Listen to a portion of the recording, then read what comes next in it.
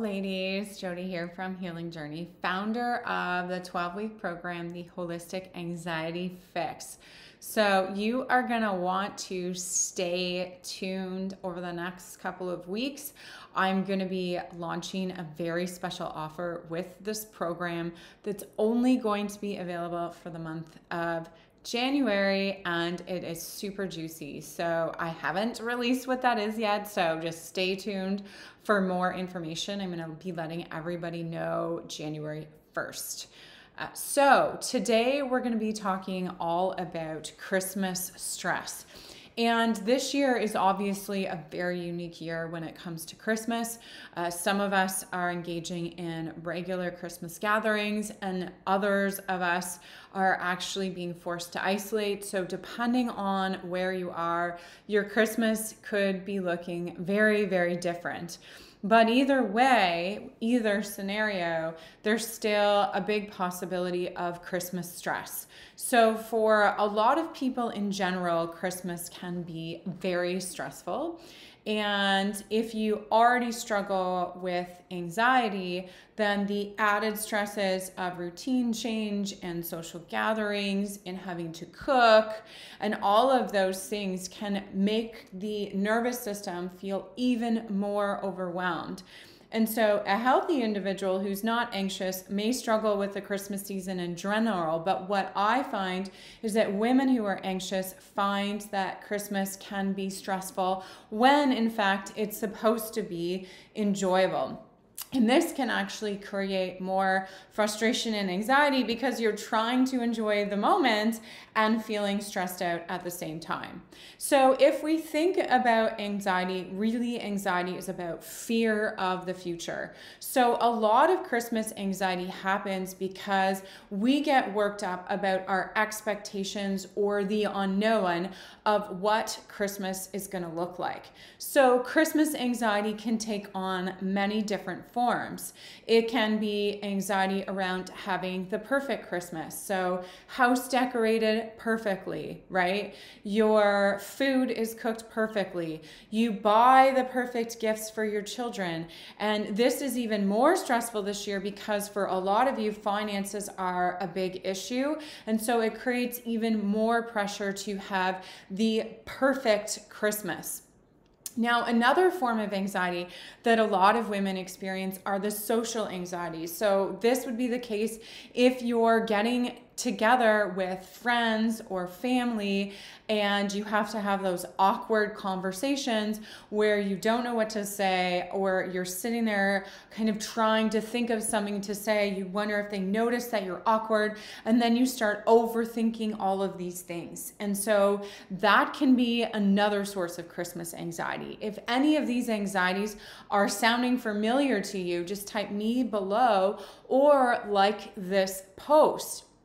Now, there is another form of anxiety around Christmas, and this is particularly new for this year, and that is the anxiety of not being able to connect with friends and family. And so there's anxiety around being isolated and not really having that social interaction.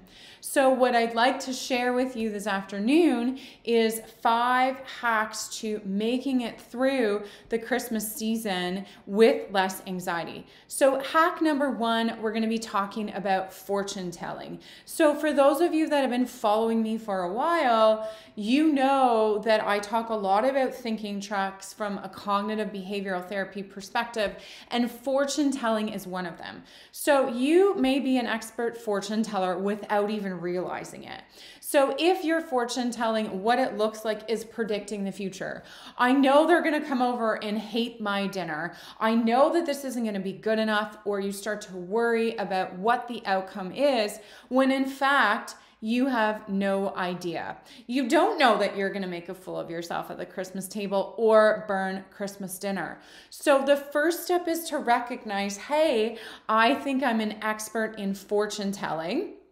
And the second step is to then change your perspective. You want to be focusing on in the moment. Hey, I'm fortune telling. I know I can't tell the future unless you're someone that's psychically gifted. That's a little different. generally speaking, you can't tell the future. So focus on what you can control, which is this moment, and stop thinking about the future. If fortune telling is something that you struggle with, type fortune telling below. The second thing you want to do is take some downtime. So especially if you're getting together with family and friends, or you have a jam-packed kind of holiday schedule, you want to make sure that you're taking time for yourself. And you want to make sure that you have time to reset. So create that time to go for a walk or have an Epsom salt bath. Now, if your schedule doesn't allow this, then it might be as simple as going into the bathroom and taking a few minutes to breathe. The third thing you want to do is not overdo it on the sweets.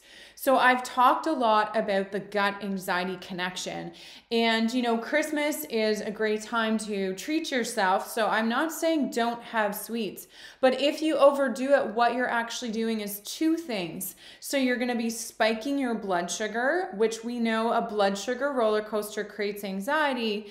And the second thing that you're going to be doing is you're going to be feeding your gut bugs. So you want to make sure if you are going to do sweets that you do it in moderation. Don't overdo it. The fourth thing is setting boundaries.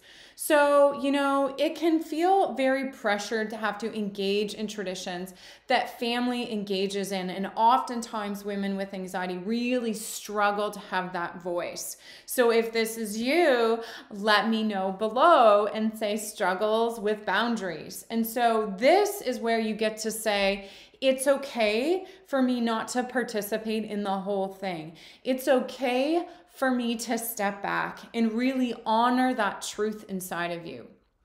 And number 5 builds on that. This is honoring how you feel.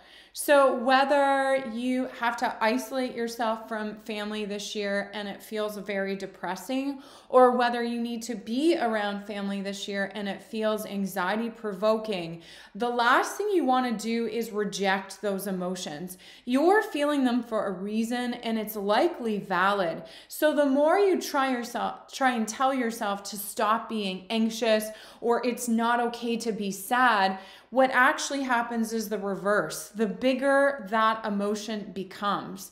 So what you need to do is really practice honoring your feeling in the moment. If you step into your emotion, if you allow yourself to feel that emotion, then what's actually going to be happening is you're practicing the art of validating yourself. It's okay that you're feeling this way, and you're allowing that feeling to move through you. And when you allow a feeling to move through you instead of blocking it to be, it's sort of like some sort of reverse trick. But what actually happens is the feeling will actually move through you and leave. The more you devalue your feelings or unvalidate yourself, the bigger that feeling is going to get. So take some time and acknowledge your feelings, allow yourself to feel them, and then move through them. So let me know below which one of these strategies you're going to be trying over the holiday season, and just how stressful Christmas tends to be for you.